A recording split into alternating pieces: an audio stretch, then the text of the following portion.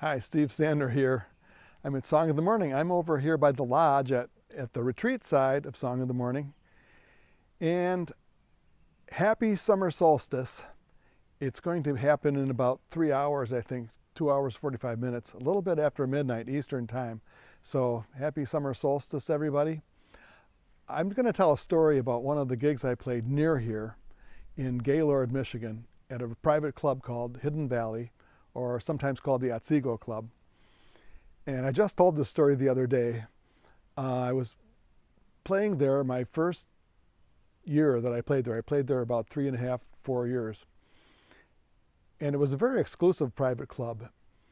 And it was also very busy at the time in the winter and summer.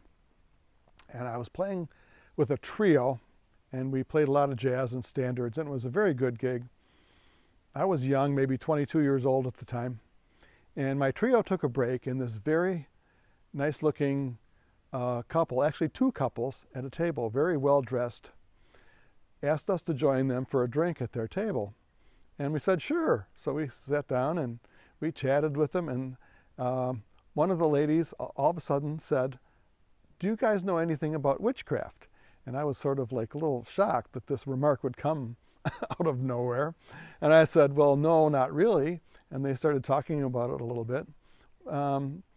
Their two teenage daughters, I think each of the couples had a daughter, came into the room at some point, and they were dressed in black with the dark eye makeup and sort of the goth look. And they did have the look of that they had some sort of a witchcraft look, if you will. So the lady said, well, I'm going to try to put a spell on you. And we were just ready to go back and play. And she said this little incantation or poem. I didn't think too much of it. I was a little spooked maybe. But the first song we played on the bandstand after the break, right in the middle of the song, my hands sort of froze on the keyboard, and I had a major fluff right in the middle of the song. And I felt this sort of energy go up my spine. And I said, oh, that wasn't very good. Sorry about that mistake. And after the song was over, the bass player said, Steve, you made that error fluff when we were going from an E flat chord to a D flat chord. And when she said that poem at the end of our break, she said, when 3 flats goes to 5 flats, yada, yada, da, da, da. And that's the key signatures for E flat and D flat. I go, oh, well, that's kind of weird. So then I was a little bit more spooked than I had been. So I avoided that table during the break, and I went out into the lobby area. And as I was coming back in to play our next set, I was going through a narrow passageway, and I couldn't avoid the lady who had said the incantation. And I didn't look at her, but I sort of walked normally past her, and as our shoulders passed, she made this sound that was like psst, and I felt like a thud in my chest.